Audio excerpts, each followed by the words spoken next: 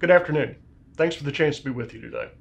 Whether we meet virtually or in person, I appreciate the opportunity to talk to those who represent the economic engine that fuels our state's economy, creates jobs, contributes to our tax base, and partners with us to build communities. This may not be how we thought we would celebrate the Chamber's 26th legislative day, but the commitment to continuing this tradition speaks volumes about the resilience of Kentucky's business community. Throughout this pandemic, you have found ways to meet the needs in the marketplace and place an even greater emphasis on employee and customer safety. From the very first days of the pandemic, when the manufacturers quickly retooled their lines to make personal protective equipment and the distillers began making hand sanitizer, Kentucky's business community has been part of the solution. We are ready to be part of the solution as well. And the House Majority Caucus has a proven record of our commitment to making Kentucky the best place to live, work, and build a business. Since we were given the House majority by voters in 2017, the House moved forward a pro-jobs, pro-worker, and pro-family agenda aimed at job creation and improving the quality of life for all Kentuckians. That work was paying huge dividends when the first case of COVID-19 was diagnosed last March. We had record investment in Kentucky businesses, over $20 billion in a 3-year period. We had one of the lowest unemployment rates in our state's history. Just 1 year ago, there were more than 130,000 job openings waiting to be filled. This is what we can do when we adopt thoughtful, well-considered policies that foster economic success. While the pandemic may have shifted our short-term focus, we remain committed to our long-term mission. Of course, the remainder of this session will be dominated by crafting a 1-year budget. As you know, this is a big lift in a good year, and it's even a more difficult process in the midst of a global pandemic with tremendous uncertainty.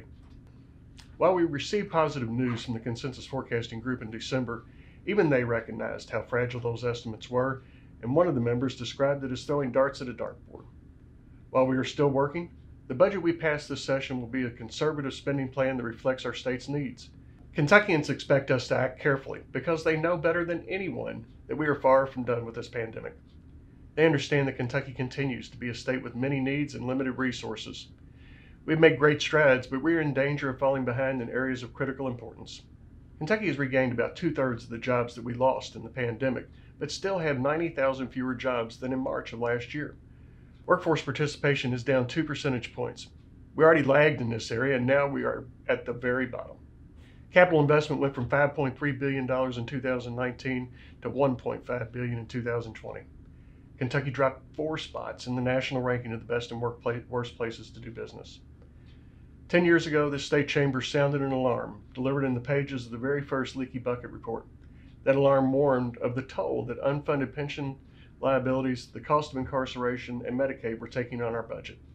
We've patched some of those leaks, but many have been exacerbated by the pandemic. Medicaid enrollment has increased almost 20%, with more than 255,000 new enrollees. Of course, the budget isn't the only thing that will be on our agenda between now and March 30th. We will continue to look at COVID relief measures, including liability protections for businesses, individuals, and organizations. No one acting in good faith, following safety guidelines, should face the danger of an unfounded lawsuit. As business people, you know it can cause tremendous harm to your bottom line and also your reputation. Majority Whip Chad McCoy and Representative Steve Sheldon have worked diligently on this issue, and House Bill 10 was among the first bills passed by the House in January. The Senate has filed Senate Bill 5, and we will continue to engage stakeholders to craft the very best possible policy. I also expect us to pass House Bill 183, legislation filed by Appropriations and Revenue Vice Chair Brandon Reed. This measure makes Kentucky eligible for an additional $1 billion in funding for Medicaid services. This bill will benefit hospitals across Kentucky at no additional cost to our state budget. While pension liability continues to plague the state, we are closer to taking the next step towards sustainability. Thanks to the work of Representative Ed Massey, we are poised to make changes to new hire benefits under the teachers' retirement system. Thanks to the work of Representative Ed Massey, we are poised to make changes to new hire benefits under the teachers' retirement plan. House Bill 258 will help fix the structural imbalance. Rep. Massey has done an incredible job working with stakeholders, including all of the education groups. I think that everyone recognizes that we also need to continue the tax reform work that we began a few years ago. All evidence shows that our first steps were successful. Again, before the pandemic, we had incredible economic and revenue growth. But the worst time to do tax reform is when we need money, because raising money becomes the top priority, and ultimately the top priority of any tax reform has to be the policy that best positions Kentucky for prosperity and sustainable growth. After all, we really do want the people of Kentucky to work more for themselves and less for their government. We will also look for ways to continue reforming the regulatory process. I will not let this administration roll back the many advances that we have made.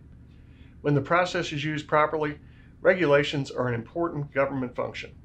However, in the words of a former governor, commerce should not have the bit while state government holds the reins. The passage of Senate Bill 2 is the next step in our commitment to ensuring that regulations are consistent, relevant, and effective.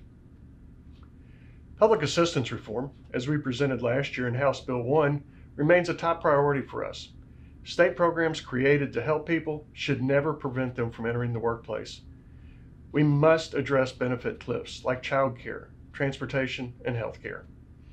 To put a new spin on an old saying, you can give a man a fish, you can also teach him to fish, because he's going to have a whole lot more success learning if he isn't hungry.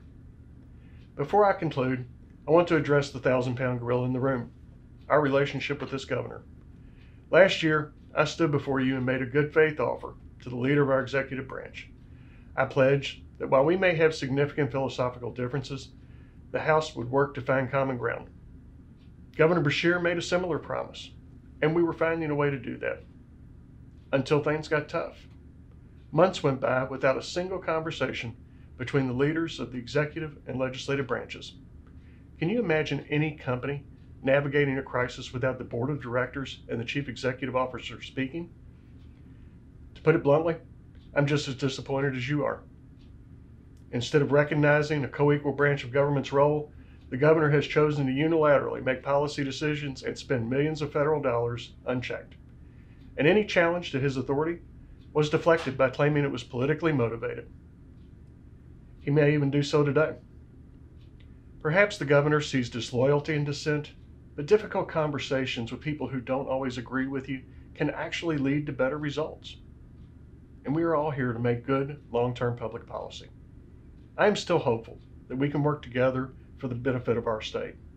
With everything that divides us, we still stand under the same flag, displaying the motto, united we stand, divided we fall. And we still want the same things for our Commonwealth. We are all Kentuckians. Again, thank you for inviting me to join you.